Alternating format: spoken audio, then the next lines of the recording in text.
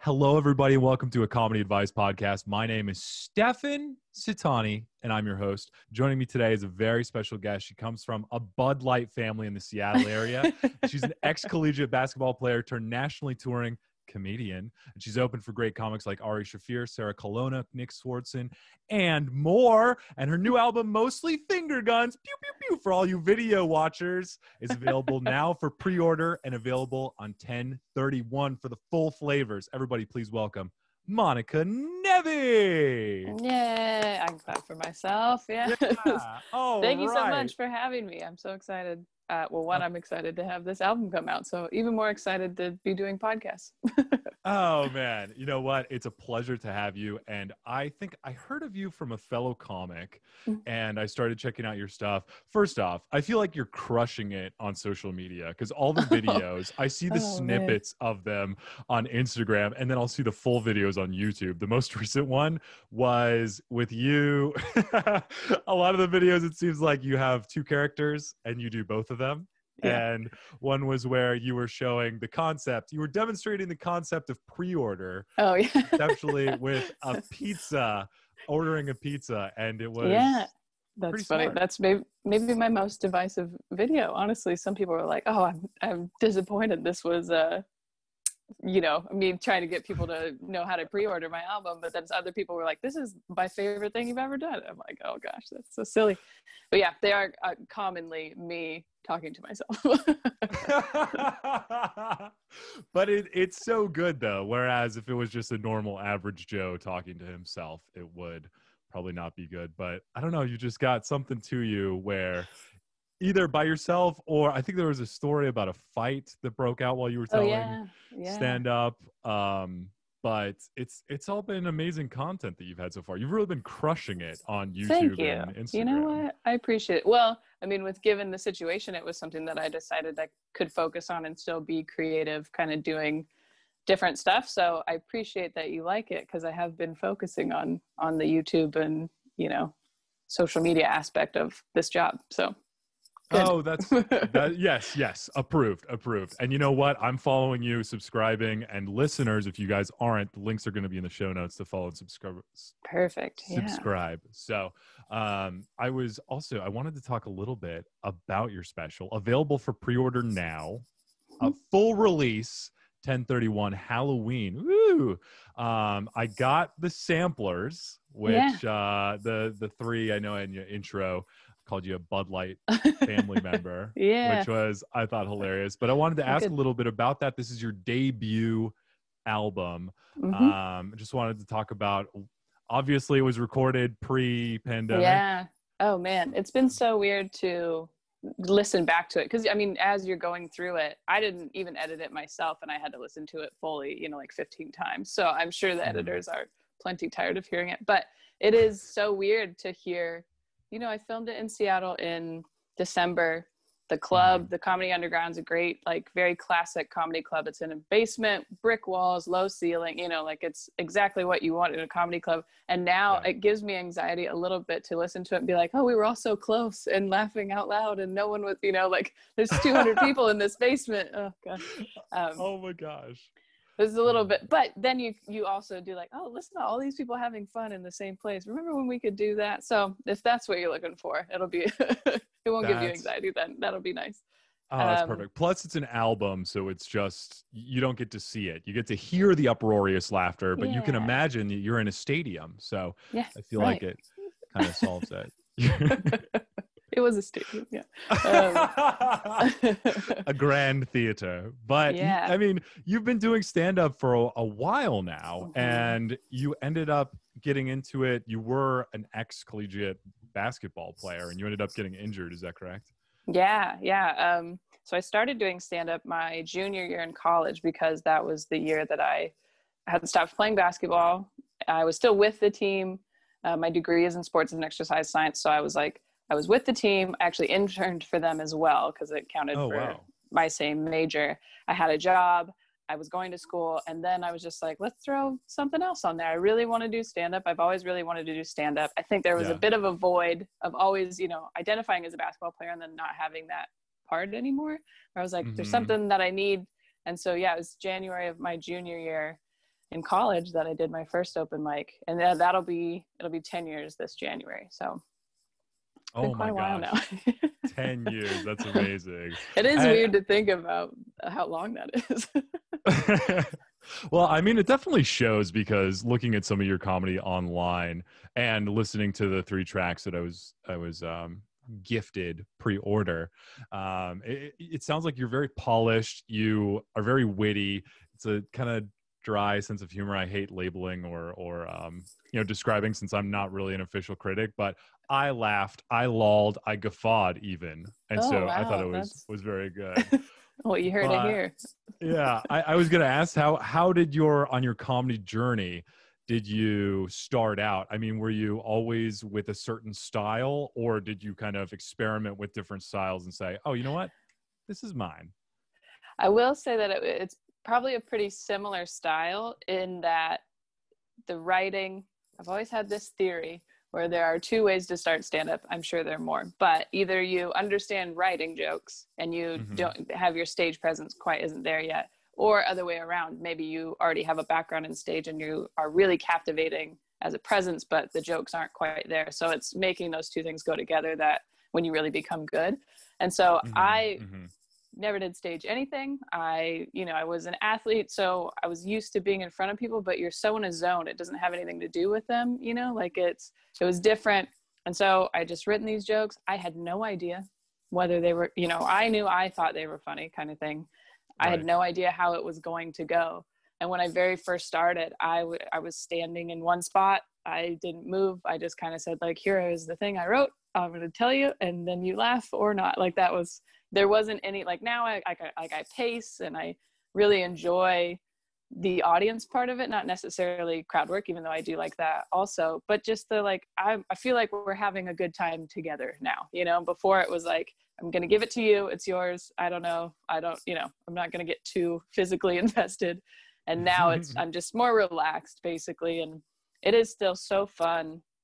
And I think just generally, because some of the bits, this is always kind of embarrassing to admit, but one of the bits, which I still have merch for, is I did on my first open mic. Like, it was a joke that I had written then that is on the album. Like, it's, it lasted, but it's so much different the way that I tell it now, like it's, it's just a different experience. But so I think, like, the writing has always kind of been the same, but the presence and the confidence and I want people to feel like we're hanging out at a house party when someone's, like, telling a story and everyone's listening, but it's very casual and you feel like you're, like, that's what I want people to feel like at a show. So it's definitely more comfortable. I guess I'm just much more comfortable on stage, but the writing's always been pretty similar. Yeah. I also, that put a weird image in my head when you were talking about basketball and you're not really paying attention to the crowd. And I thought that'd be very strange if you have to shoot a free throw, but then also tell a joke. So that would be really strange, but it's, you practice, I guess. But I do feel like you've accomplished that, feeling comfortable. And I think I was watching a clip of, you were talking about some stuff like, oh, Disney princesses, and you want to be like Disney princesses, but for the wrong reasons, because they like drugs and stuff like that. And it's stuff that I'm thinking about. I'm like, oh man, that's so funny. And I feel like it takes a certain confidence to be able to say something like that. And I feel like yeah. Well, that's good. I feel like when I first started, I was very much, I'm sure I wasn't confident at all, but there's something that comes with, because you're right, I am pretty dry. It's fairly low energy. I mean, it's not the lowest of the low, but it's, I'm not doing high kicks or anything. And so you really have to be, you will see how this album goes. You really have to be confident in the fact that the next thing you say is going to work, because there's always going to be a little bit of I like tension and release. I like people going like, where is she going? And then the release is bigger because people are kind of trying to figure it out. So you have to be confident in that tension part, in the, like, just trust me, we're going to get there. Don't worry. You got to, like, be confident in that part of it, which I do think the more I get comfortable on stage, the more confident I am in that part. I kind of like the waiting. I kind of like the, let a laugh really linger in the way that it's like, let them think about it a couple times. I don't have to rush into the next thing. That comes with the I guess the time of doing it probably too. But I remember I was listening to your podcast too, and I think when you guys were talking about, you and Mike Coletta, your co-host, talking about the album, and you're like, I like innuendos. I like them to work for it a little bit. Yeah, we're a team. You got to do some work too, right? Exactly. What do you think? You're just going to sit there and drink in a basement? Jesus. That's what they're hoping for, probably. Like, please, God, please. Right. But speaking of, I know that you've been doing a podcast, Huglife, which is the damn most adorable name I've ever heard for a podcast. It makes me just like want to cozy up while I'm listening to it. Good. Oh, that's great.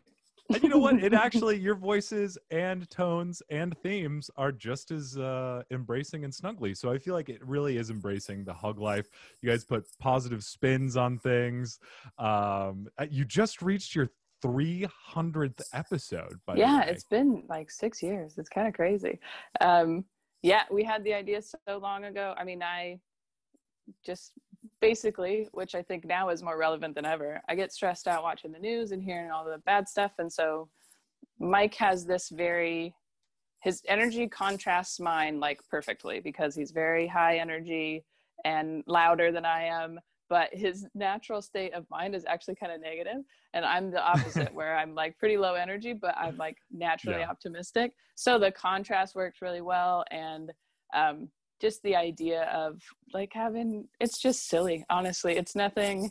We just want to be positive. We talk about charities, we just talk about good news stories and stuff. And of course it's dirty and silly, and nobody can stay completely away from some of the stressful things, but that's what we do. We take whatever the stressful thing is that's going on and try to find the positives in it, which is always kind of a challenge. So, but yeah, it's been quite a while now. No, definitely. But it's really good. The last episode that I listened to, you guys were talking about if you could have a certain song, one of the most annoying songs, stuck in your car, how would you deal with it? And Mike was pretty good. I mean, oh man, talk about like, comfortability over time. So that game we call is Top 5 Turnaround, and I find like an internet list of the worst of something. So that was like the most annoying songs of all time.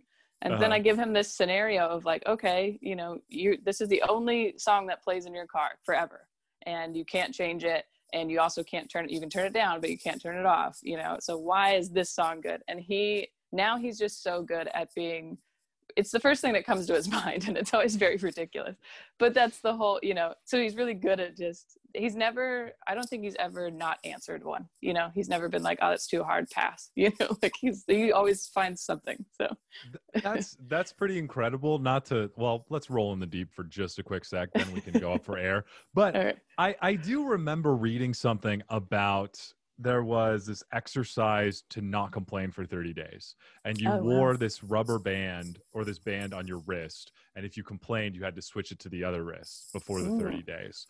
And so what that did was it actually changed people's thinking of when they received bad news. They thought about it in a different way.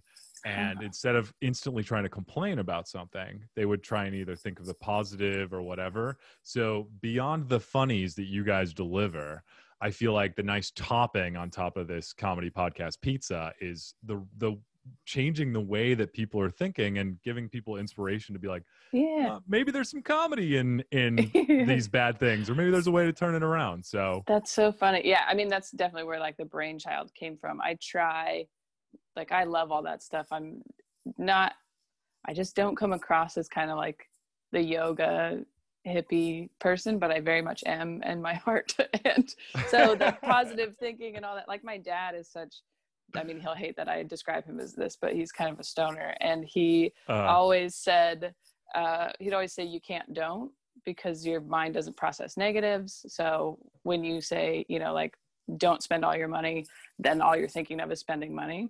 So reframing things into a positive way has always been something I've enjoyed doing, and also something that obviously my father had taught me. But so then putting it into podcast form somehow was like, let's see how this goes, but it's been fun just because it is such real things that we still have to talk about. And we're like, how do we make this good? Right. Yeah.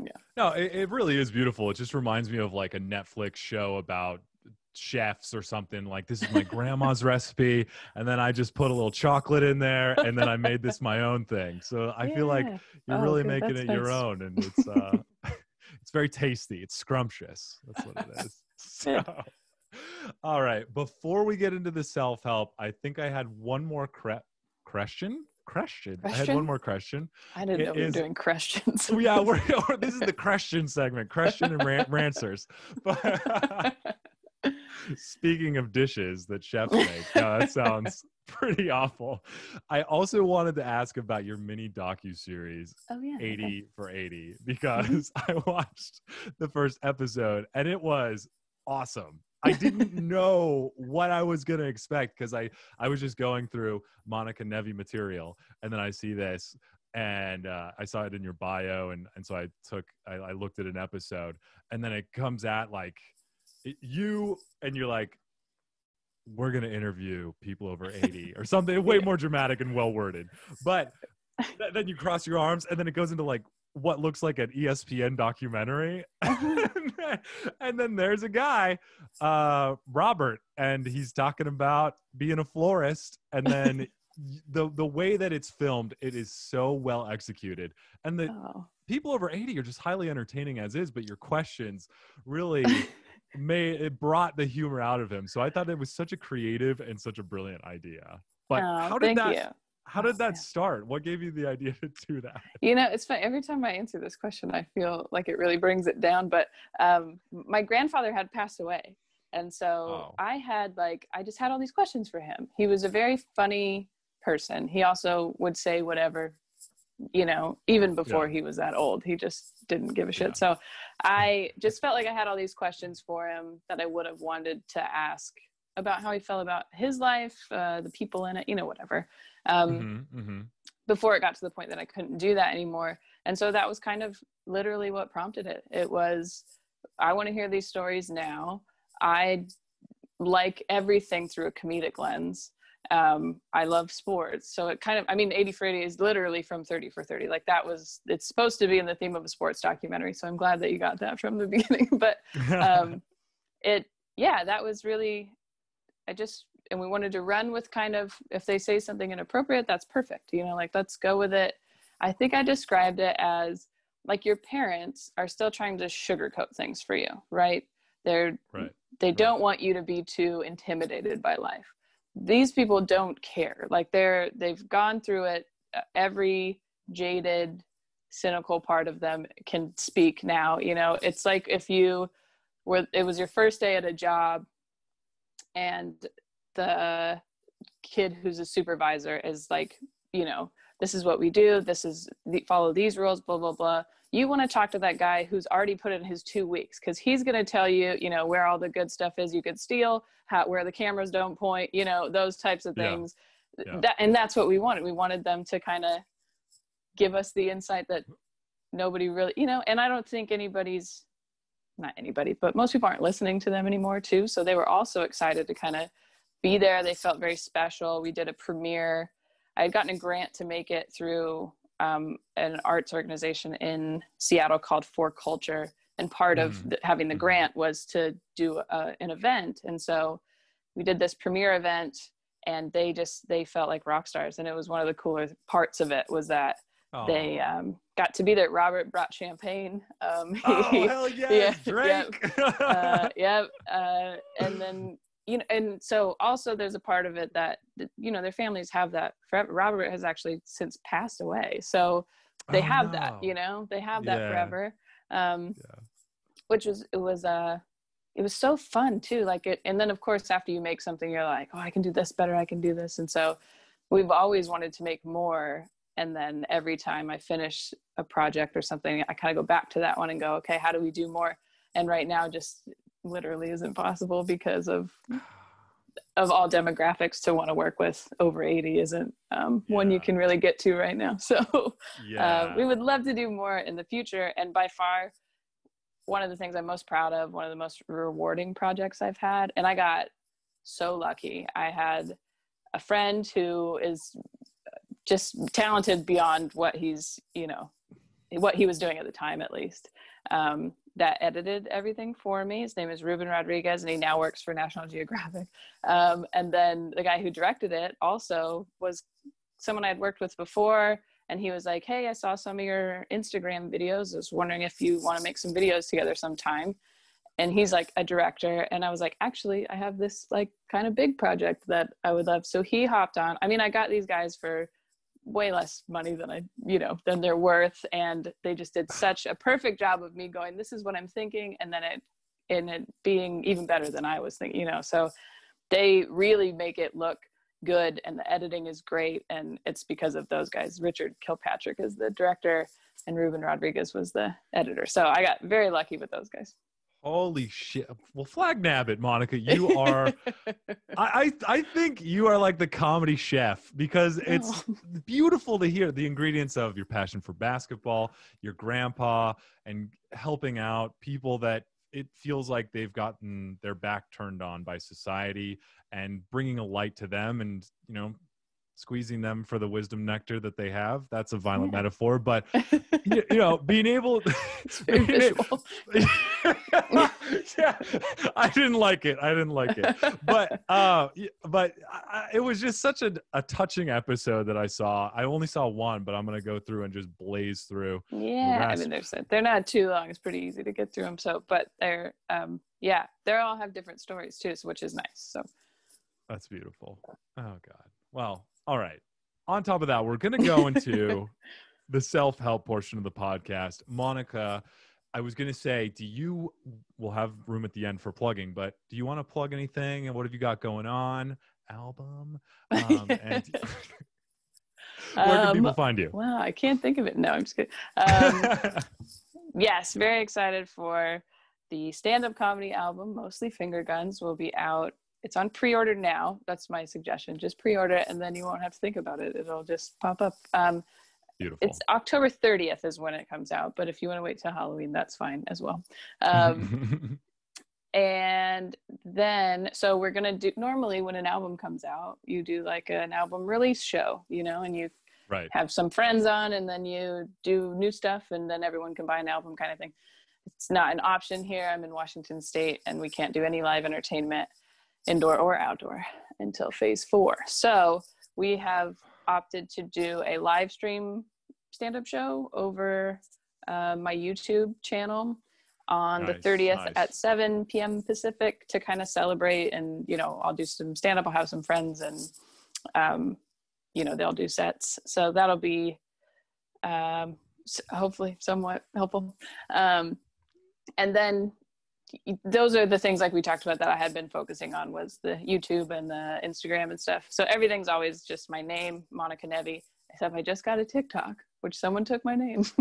Oh no. Yeah. So I'm Monica Nevi Comedy on TikTok, but yeah. And then again, maybe this is a bit too much, but I also never.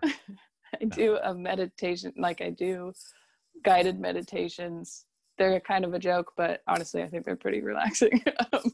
That I did on YouTube for a long time. I would do one a month. And then I decided to do a 10-track album of guided meditations with a composer from LA. His name is Jeremy Shabo, who did original music for all of it. And that comes out about a month after. So it'll be November, like the Monday after Thanksgiving will probably be. And that one's called Chill. And that is, 10 tracks of guided meditation, all for a different, like, meditation for work stress, meditation for family gathering, they all have a different thing. But yeah, it's that one I honestly enjoy listening to more, because it is like after you listen to your stand-up for long enough, you're like, okay, I've heard this, I do it all the time, I've heard it sounds fun, let's just get to the next thing.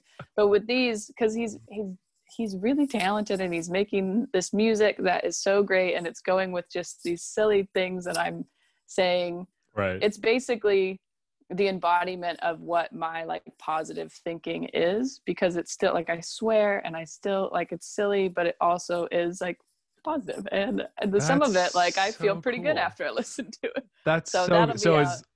is it like, you know, the nice music and then you're like, all right, so close your goddamn eyes. Yeah, pretty much. Take a deep fucking breath. Okay. Yeah. I can get on board with this. Yeah, there's one track, the first track on the album, it's just meditation for relaxation. There's a music video that we made on my YouTube of that. If you want a good example, we'll have another YouTube video, like music video version, come out right before the album is available. But okay. it's so funny too, because I mean, I'm getting very lucky working with people who are very talented and of course giving me like discounts basically. But everything I'd say, like I have one I call it like game time, but like meditation to get you like hyped up, you know?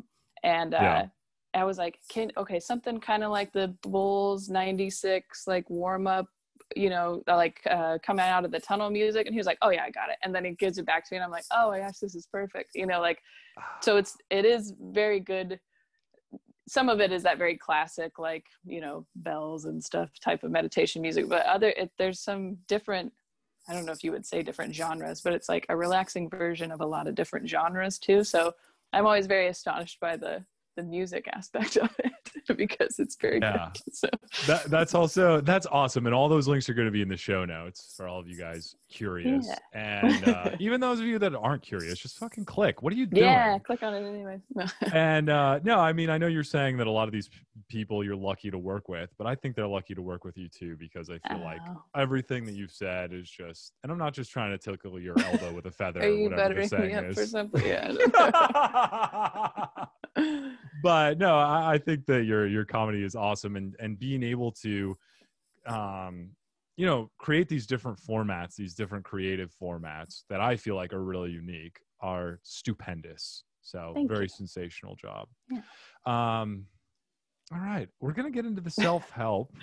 Perfect. But am I too white here? I'm seeing your skin tone. No, I'm just kidding. No, I look like a vampire right now. You look healthy. You just look like you're like naturally lit, like the windows. Is the window open? I don't know. Like I'm a natural specter. I think I just got a it's different like light glow. Yeah, I Wait. don't know. Oh, we go. Yeah, that changed it. Sunburn. Perfect. Okay, great. All right, I'll let that go. I just looked at myself for a second. I was like, So anyway, we're going to go to the self-help. We're going to start off balancing ourselves with an inspirational quote. So I've got an inspirational quote that I want to be able to read, and we can decipher it, talk about it. But before we get into that, I like to ask my guests if they have any inspirational quotes to get them through their dark days. Monica, I feel like you've got a good one.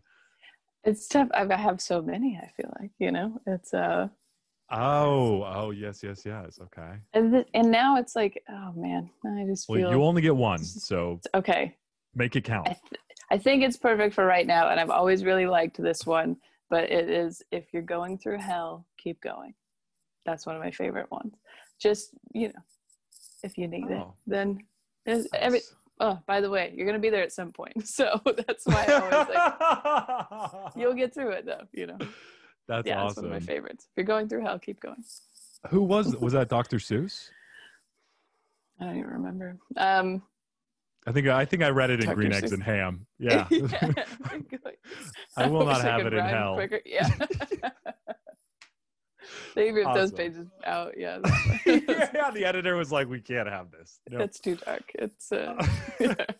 All right. Well, thank you. That was a nice inspirational quote. Love it. I have an inspirational quote too. It's not by a person or Dr. Seuss or anyone you may recognize. It's actually by a robot, and its name is Inspirobot. And what its sole purpose to do is it uses AI to take some of the wisest words known to man and then just slap them together for a scrumptious inspirational quote. That's amazing. I'm going to read this one, and then we'll see if it makes any sense to us. So this quote by Inspirobot, it says, politeness will clear the way for global decay. Okay. Politeness will clear the way for global decay. I feel like that's not working. I feel like that's like a fortune that you'd open it up and you'd be like, can we trade? Like, this isn't, this one's confusing. Yeah, I know. It doesn't even sound good with cool. like the in bed appended at it. So I think, I mean, are they trying to say like, if you don't, what's that? Oh, there's a Marilyn Monroe quote, right? Isn't it something like good girls never, whatever, well-behaved women never make history or something like that? It's something like that. Right. I feel like you're trying to get there of it's just being like, if you're too polite, you're not going to get anything done like that. Is that? Oh, I thought it was the opposite. I thought he was going to say, you're going to get rid of global decay, maybe climate change we're talking about here, if you're polite. So if you're like, I thought we were like, got it. Okay. I see what you're saying. That's a more positive way to think. I like that.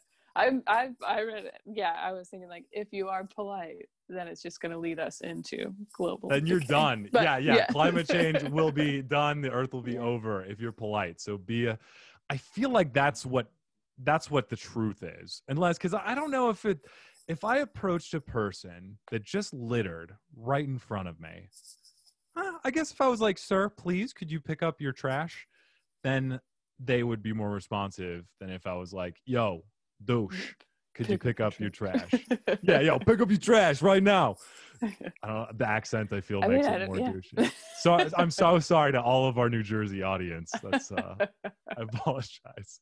But maybe that is. So if you're polite about it, then maybe people will be more receptive because you're being respectful. Makes sense. I always err on the side of politeness, kindness. It seems to work. So yeah, it does. But I mean, I don't know. It's a tough. Anyways. No. Okay. It could be. It's a nice quote. I like it. That's a very polite way of saying it because it's a shitty quote. You don't have to. You don't if have you to don't candy understand coat it right away, you're like, "Is this a good?" I don't know. It sinks in. Yeah, it's like your comedy a little bit. It I'm so sorry it's that not I good compared. at first. No, it was just funny no. It's not a good one. No. Like you have to work for it. That's what you do. Yeah, I'd like to think I get a laugh here, and then hopefully later they think about it again. I do have a bit that's on the album, and I've posted videos of it about a automatic sink, like washing your hands in an automatic sink, and how often I get messages or even texts from friends or whatever that are like, the sink didn't turn on and I can't stop thinking about your joke. Like that, that's what I want. I want you to think about it again later.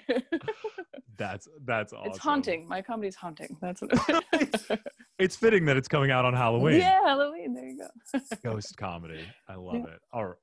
All right. Well, we're going to get into now that we're inspired, we're going to get into the first question. Super inspired now. Yes. If you would please follow me, Monica. I'm trying to be polite. Heed InspireBot's advice. This first question is from Reddit. It's found by our fan, Heather. Thank you, Heather. It says, my dog fell asleep on my chest and I have to get up. It's 3 a.m. where I'm at and I have to go to bed, yet I can't move without disturbing the sweet roll using me as a bed. How do I get up without disturbing her? I said like disturbing. It like that. You just ran with it. I was trying to be polite and not say anything. I appreciate that, but now it's global decay time. But she spelled disturbing with no R. Oh, both times. Disturbing. Yeah. So I'm wondering if this person is like 5 years old and they just don't know what to do with that. I mean, if they're 5, 3 a.m. is way too late for this to be happening. But Agreed. So still has access to the phone though, obviously, because if this is, you're not able to move but able to ask us this question. Yes, that's true. It could be, maybe it's on mommy and daddy's iPad. Maybe. And you're not supposed to have it. So that's my first, if you are too young to be doing this, put the tablet away. It's dangerous for you. Even if you're old enough, put the tablet away. True. If it's 3 a.m., I feel like you would have had to be stationary for a very long time for a dog to jump up on you and just lay there and fall asleep. And it sounds like they're in like the second cycle of REM. So I feel like you have been playing on your iPad way too much. So I think you need to quit that habit. I know this is a one-time circumstance question that's turning into like a habitual type of advice. Right, we're really analyzing your life. But yes, telling this person what a piece of garbage they are. It's like, go to bed, fix your relationship with your father. Those types of things. Obviously, I'm just kidding. Resolve those daddy issues, and then you could get Sparky off your chest. Literally. I mean, for some reason, my first thought, and this doesn't make any sense. Oh, please, that's on brand. I'm almost embarrassed to share this. But I thought of like a limbo situation where you would just like keep the dog on your chest and walk to bed like that. But that doesn't, I don't know her limberness or any, Do you want to hear something embarrassing? Because I thought the same exact thing. Are you serious? When I saw this question, I was like, well, obviously limbo would be suitable. Yeah. I mean, try it. Why not? Let's throw that one at him. I feel like that's pretty good advice. If it doesn't go well, then you just hold him in your arms. I don't know. I mean, obviously it couldn't be a huge dog, right? If they're all the way on their chest, I mean, maybe it could just be their head or something, which would make it easier. Anyway. Maybe it is. Maybe it's a Rottweiler just slammed on their chest and they literally need help. They cannot get up. Use your phone for other things. It's very disturbing. But I think... Yeah, I think limbo is one pretty decent one. Change your entire life. Yeah. Is another good one. I feel like we kind of nailed that one, so we can move on unless you've got any You're others. welcome. No. Yes. Hashtag you're welcome. Okay. We've got this one. This question sent by Diego. It says, giving and receiving birthday gifts. So every year for all of my... Oh, I'm sorry. I ran right over you. No, I was just excited for it. I didn't have anything important to say at all. Okay. Whew. All right. So every year for all of my really good friends, I will make them something that is very personal to them, and I know that they will really like. I love making and giving them gifts a lot for the sake of giving. But in the past 5 years, they haven't given me a gift back in return, which makes me really sad. I don't think any less of them, of course, and I'll still give them gifts, but is it really fair of me to feel this way? And if it is wrong, how do I fix myself? This is a very loaded question, Diego. But the one part, so if I remember correctly, did you say he was making them something personal, or are they like, is he just buying them something that they would like? No, he's making them something. This is my one concern. The quality of what's happening maybe in question. Like, I don't know if all of your friends are like, oh, here's Diego with his fucked up scarves again or whatever, like. Can't even spell right. It's like disturbing with no R. I mean, God. I love that. And that's funny because I do relate personally to this. I went through a period of time when I was on the road for a long time, and I would send people postcards or write them letters and like draw a picture, and I am not very good at drawing at all. And then in return they would like just send me a text and be like, got your picture, like it wasn't, sometimes they'd be like, oh, that's so funny, but never once has anyone written me a letter back. And I understand at that time I was you couldn't find my Ford Focus, but now I have an address. No one sent me a letter since then. I understand the frustration, but I always found it fun for me. So I think you should keep doing it, but just recognize that the giving part is also for you. It may be more for you, it seems, than being like, expecting some sort of reciprocation. It might not be there. Just enjoy the giving part. That's my advice. That's beautiful advice, because I feel like that's it, because that's his passion. He likes giving gifts.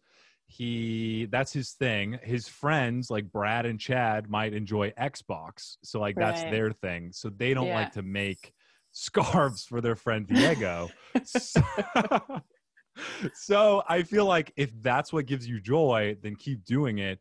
But you can't expect reciprocity in anything in life. That gets emotional, so it brings me up to 12-year-old. But yeah, I feel like you can't expect, you're like, oh, I got you this, can I have it back? Because that's never gonna happen. Or like, I'm doing this thing so I can get this other, then it's not really about giving if you're expecting them to something in return, so you got to just do it for, I think Inspirobot would probably agree with us and have some good quote about the beauty of giving is just giving, whatever, you know. Yeah, exactly. If you give and expect to return, that is global decay waiting at your doorstep. And so be polite about it. Oh God. All right. Perfect. We're going to move on to the last. However, Diego, if you at some point want to make me a gift, I will write you a letter back. How about that? There you go.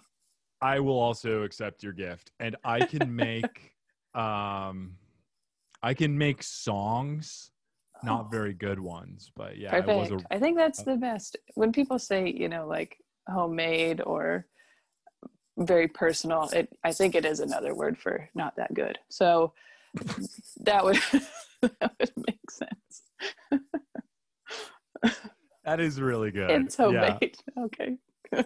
All right, this is going in the trash then. Yeah. I feel like if you were to get any homemade thing from a friend, what would you prefer? And I have an answer already, so I'm assuming we're excluding food from this because that is the one time I think homemade would be better. Probably. Well, maybe. I guess it depends. But I was going to include food because I was going to say I would usually when people home make stuff, maybe I just have shitty cook friends because they always give me homemade stuff. Love you guys, by the way. Thanks for listening. I appreciate it. But God damn it, Brad, if I get one more of those fucking casseroles again with broccoli, we're done. Our friendship's over. What? I have gotten, and maybe it's because I'm from the Pacific Northwest, but I have gotten an odd amount of homebrew that I'm like, I don't, and it's always in bottles that used to be another beer, you know, like it's in it like got the label peeled off and then they recapped got a little the backwash of but it's also like, it's just not that good. I think people went through a phase here of being like, we could have like a nano brewery, which is when you just have a brewery in your garage. And so I would try them. Why not? Let's do it. But my cousin, I love him, but he made like a banana stout that was not dark really at all. So it just tasted like someone put a banana in a Bud Light kind of thing, which I'm not opposed to. But still, it was just not what I thought it was going to be. Very refreshing. Yes. So yes.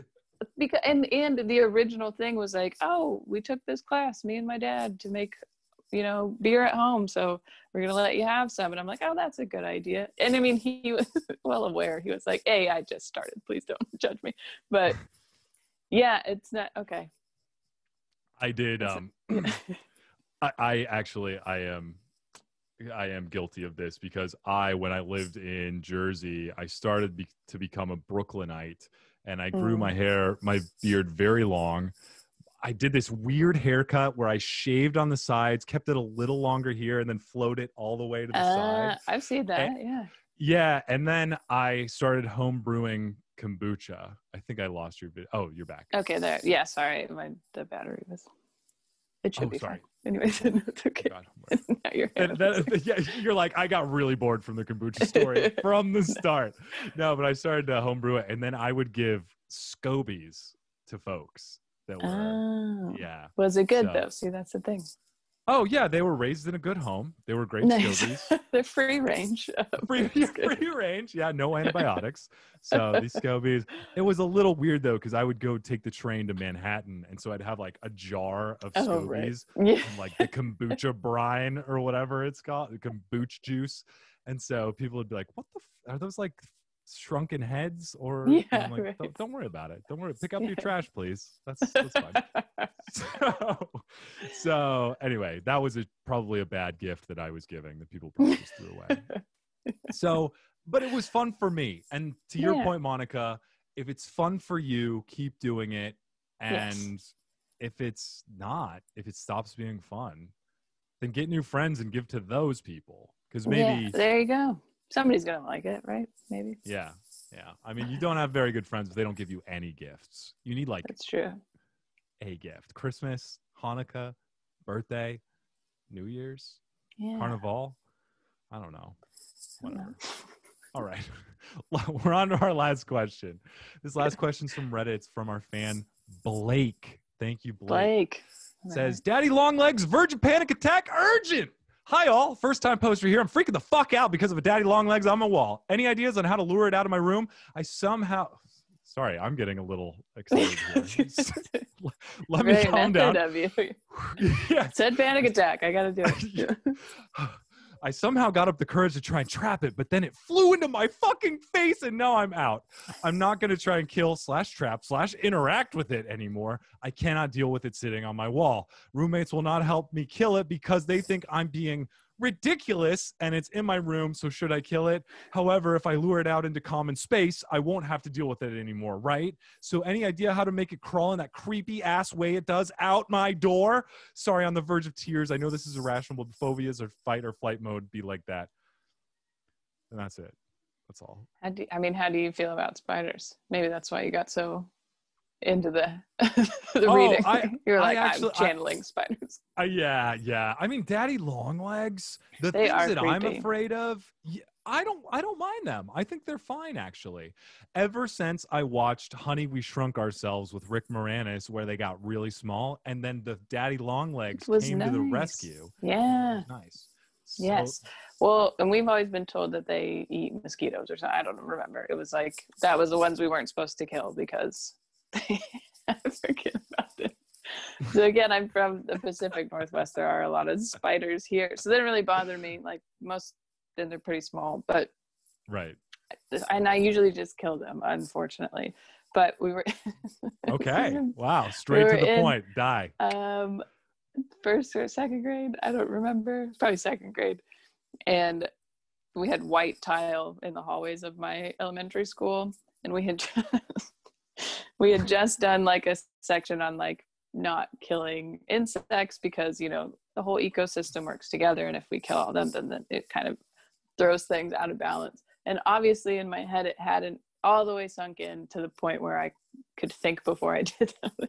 So we're walking like from that class to the other classroom, and there's this big spider, and everyone's like, whoa, look at it. And I hear the teacher go, yep, we just talked about this, don't, as I step over and just smash it in front of everyone. And she was like, oh, well, we're not supposed to, like, and I knew as I was doing it, like, oh, I shouldn't do, oh, it's already dead. Like, holy shit. It was like an aggressive stomp in front of the whole class, and I was like, sorry. God, that's like a scene from a Martin Scorsese flick for the spider. It's just like the element of surprise right there. Remember what we talked about. Right. Yeah. Don't. Oh, damn. Yep. Oh, shit. And it was just the deflation in her body that was like, you know, like.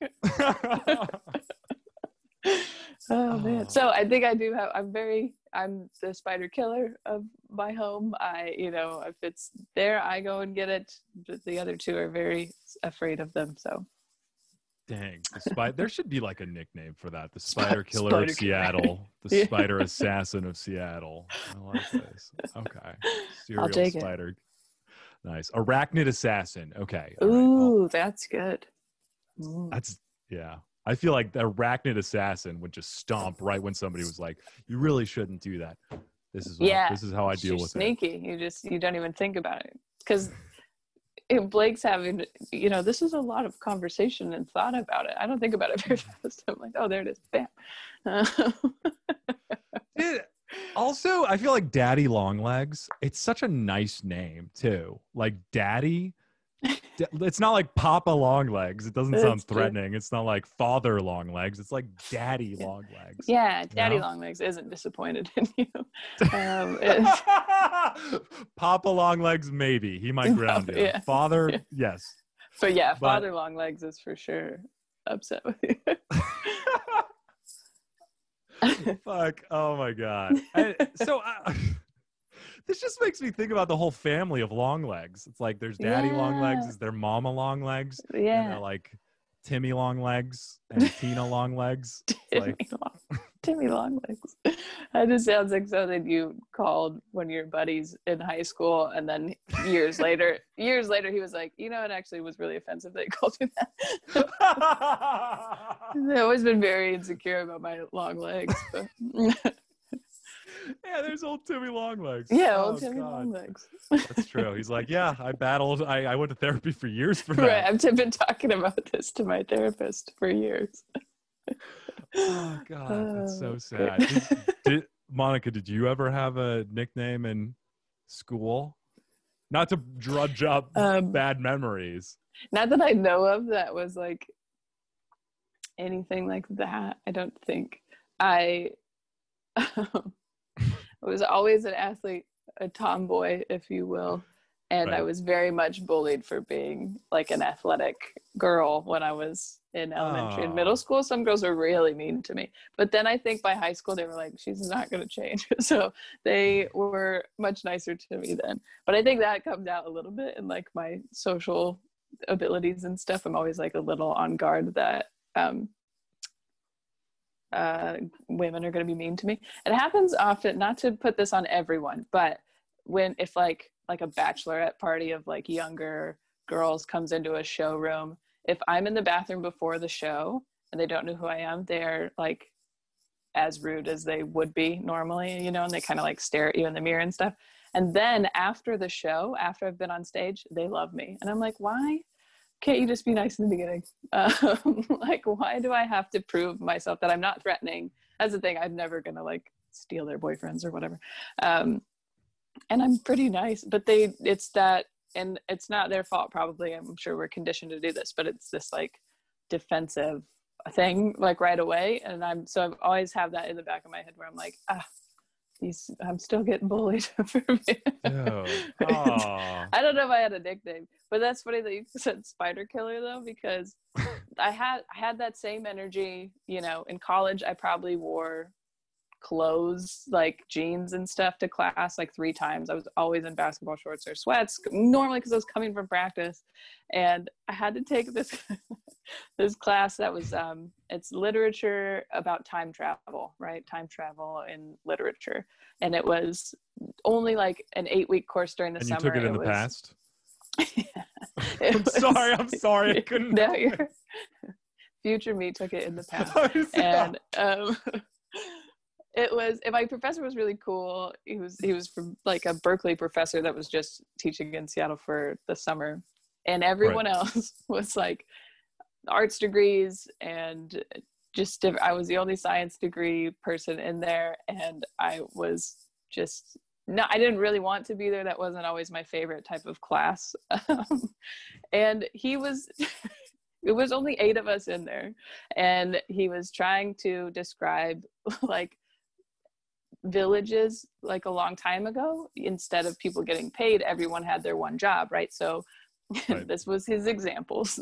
He goes, so Tom, if you're really good at cooking, then whoever goes and hunts brings you the meat so that you can cook, right? If you're really good at fishing, then that's your one job. You catch the fish and then you bring it back. And he looks at me and he goes, and Monica was really good at killing bears. And I was like, what? Of all these people are already intimidated by me. And then you're just like, she's a bear killer, so we need her around. Oh my God. Oh my God. Yeah, Monica's really good at just taking down a grizz. Killing bears. Full-sized mama bear grizz. First of all, not happening. Oh God. Daddy long legs is the most I can do. But thank you. I was like, they already are afraid of me for whatever reason. No, I kill bears. Thanks. Yeah, what a great way to help you warm up to the other students. Help me fit in. Thank you. I don't even remember his name. Oh God. Yeah. Jesus. Spider killer, bear killer, one of them. Bear killer. Jeez, just a danger to the wilderness. Like, fuck. The opposite of Leonardo DiCaprio in The Revenant. That's amazing. All right. Well, to this person, I would say because they have a phobia, they're afraid of it. It's hard to just be like, murder it, kill it. I'm honestly a little disappointed with their roommates. Yeah, me too. They're like, quit making a big deal about it. You're like, or you could just kill it and then I wouldn't have to make a big deal about it. Yeah, it's not a bear. It's not like a snake. But if you need a bear killed. Call Monica for the bear killing. If you're in a tiz with a grizz, call Monica. That was dumb. Oh, God. I'm sorry. That's okay. I enjoyed it. I like that. I feel like they're trying to be nice and not kill and like just get it out of their room. I don't know how to lure a spider. I've only ever just murdered them very quickly. So I don't know how you would get it out of there without, I don't know. Do you put it in a cup? I don't know. Yeah, I would say cup. That would be, if you want to be like non-transparent about it, not metaphorically speaking, but literally, do like a cup that is not clear. Yeah, then so you can't don't see have it. to see it. Yeah. Nice. Yes, that's good. Yeah, well, then so I kind of like it. It said like, well, if I just scoot it out into the common general area. living area, the common area, then I won't have to worry about it. I'm like, that's not. It's gonna crawl back in. And it's gonna go in your mouth or something. Don't do that. Don't let it. If you get it in the cup, put it all the way outside. Yes, exactly. Because I mean, it not only does it know where you live, it knows where you sleep, and it will come back. It has already been in your bedroom. And to make you its daddy. So that's what daddy long legs are known for. Daddy long legs. God, I wish I had a friend that I could call daddy long legs. I feel like I need, if I ever had an entourage. But now you're going to know when you meet that guy, you're going to be like, oh, it's him. You know, you'll be like, that's daddy. That's true. That's daddy. Oh God. And then I'll give him some of my homemade kombucha and be like, can we be friends? Can you be my daddy? The only person that's like, this is great. I'm so glad you gave me this. Mango carrot, yum. Who would have thought of that flavor combination? Delicious. And then we would become friends. You're right. Okay. Yeah. Well, I feel like that is a perfect fruity note to swallow and end on. So we're going to end there. But Monica, thank you so much for joining me, giving advice, talking a little bit about yourself, and telling people about the wonderful special and meditation and videos that you have. It's been a super pleasure. Thank you so much for having me. I'm very excited for all the albums to be done. But yeah, October 30th, mostly finger guns, that's stand-up. And then in November, an album called Chill, that will be meditations, guided meditations. But everything, my website is just monicanevi.com. So that'll have all the different information and links to get to all the other stuff. If you want to watch 80 for 80 or follow me on YouTube, whatever. I don't remember what you do, but yeah. Whatever you want to do, you know, just you were polite about it. So I feel like people are going to flock. Yeah. But all right. Well, all right. Thank you so much, Monica. And we'll talk to everybody next week. Bye-bye.